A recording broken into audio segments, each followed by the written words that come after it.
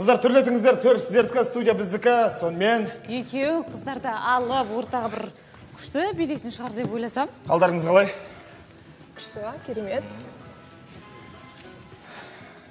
Сонымен сіздің көңіл күйіңіз қалай? Менің көңіл күйім тамаша, дәл осындай биден кейін супер. Сіздердің құрбы болғандарыңызға 4 жыл болды, қалай танысыңыздар? Достықтарыңыз қалай мәңгілікке ұласты? Сол жайлы қысқаша. Біз бір сериалда, яғни площадкада таныстық. Түсірілім алаңында. Түсірілім алаңында, содан бері екеуміз күшті құрбымыз, доспыз.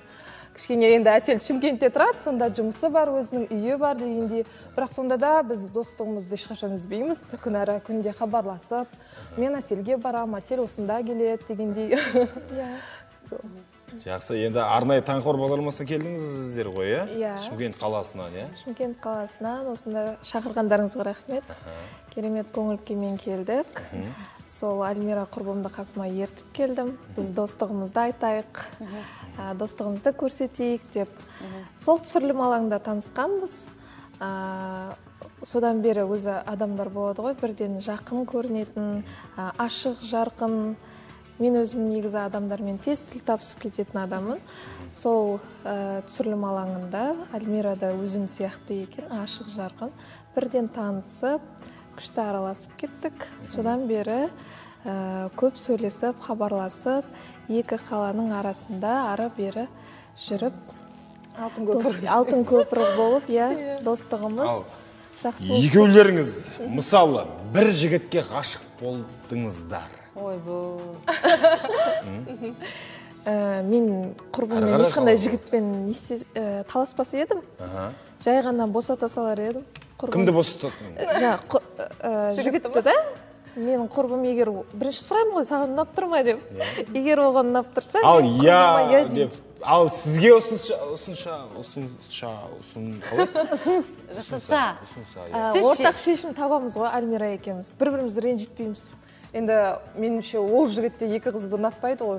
Бір қарайсың ғой, енді адам өзі түсінеді ғой, ол жігіт былай кімге көз қарасы келіп түсіп тұрғанын. Сондықтан да енді жігіт үшін меніңше достықты бұзуға болмайды. Сонда сіздерге не, жігіт деген зат па? Ауыстыра салатын көлік пәлде? Жігіт деген зат емес, бірақ дос деген. Жиі ауыстыра салатын айфон ба сіздерге? Жігіт табылады ғой. Сондықтан жігіт табылады, достықты құртпау керек та?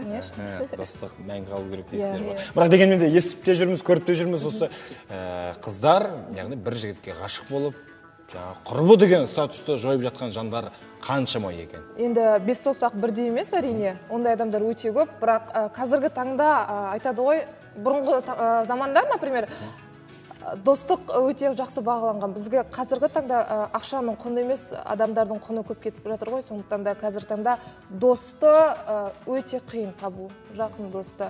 Сондықтан да қасымыздағы достарымызды бағалай білген ол меніңше. Досты табу үшін жиі түсірілім алаңында барып тұру керек сияқты. Мысалы, мен айта кетейін, өзімнің өнерге қатысы жоқ, кәдімгі қарапайым өмірдегі құрбыларым бар. Олардың үшеуі осы біздің карантин кезінде үшеуі де бірден арты тұрмысқа шығып кетті, үшеуі де.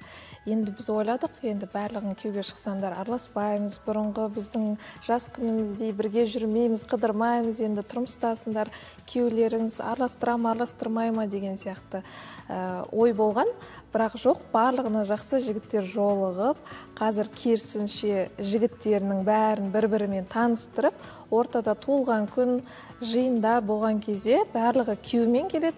Ал қазір керісінше біз құрбылармен кездеспейміз, олар өздері бажалар болып, балдар кездесетті, бізге айтпайтын болған. Сонда өздері араласып жүрді. Соған қатты қуаныштым, енді соның арасында мен де қосылатын шығармын. Жақсы, сіздерге енді сынайтын кез келді сіздерді. Ертең сіздер Алла қаласа тұрмысқа шықтыңыздар делік, Сол кезде сіздердің күйеулеріңіз Альмирамен немесе Әселмен араласпайсыңдар десе қалай болады? Қандай шешім қабылдайсыздар? Мен айтар едім, мен гүлмін. Мен солып қалам деп айтар едім. Солып қалам? Ойбай, сіз сонда Альмирадан нәр аласыз ба? Ойбай, Альмира нәрлендіреді. Шерхан, әдемі қыздарды көрсе қинағысы келіп тұрады.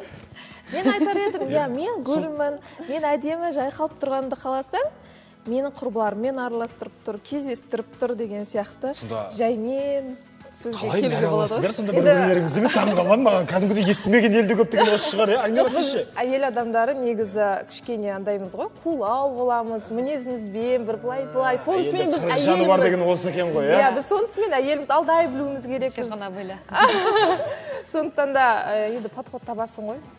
Енді араласпа десе де бір жолын табасың, әкеп тығылып болса да кездесіп Шерхан егер жігіт жақсы көріп тұрса, бәріне көнеді.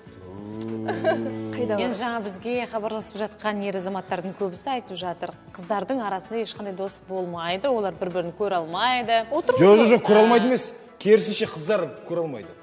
Жоқ, қыздар айтып отырмын ғой, бір-бірін көре алмайды. Шерхан не болса, не қызы көріп басы айналып қалды ма? Біз енді достық болмайды дейтін деп жатқан көрермендер болса, міне біз сіздерге мысал ретінде келіп отырмыз. Біз құрбымыз 4 жылдан бері жақсы қарым-қатынаста араласамыз. 4 жыл ғана ғой енді, 10 жыл емес. 10 жылдан кейін таңқабар бағдарламасы өмір ұзақ болса, мен сіздерді 10 жылдан кейін шақырамын. Болды, бос Аллах бұйыртса. Мына бір тойларға барып жатқанда көресің ғой, үлкен апайлар сөйлеп жатады, ұлдарының қыздары үйленіп жатқан кезде.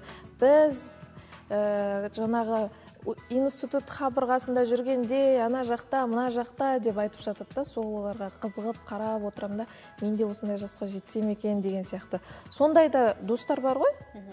Жақсы. Енді мақұл, сіз енді өмірлік достар екенсіздер, балалық шақтың достары бар ма негізі? Мектептің достары? Иә, менде бар. Білім алған достарыңыз? Мысалға, уже 15 жыл болды араласатынымызға, бір мектепте оқыдық, бітірдік, қазіргі таңда күнде хабарласып тұрамыз. Бір жағдай болсын, қуаныш болсын, қайғы болсын, даже киім алатын болсам да, мен суретін жіберіп, сол құрбыммен ақылдасып, әрқашан сөйтіп отырамын. Ондай құрбым бар. Мадина, сәлем. Сәлем жолдасаңызшы. Мадина, саған жалынды сәлем, мен сені өте қатты жақсы көремін. Әселе, сізге сұрақ қойғым келіп отыр. Тәуелсіздік алғалы қазақ кино саласы қаншалықты дамыды? Көңіліңіз тола ма?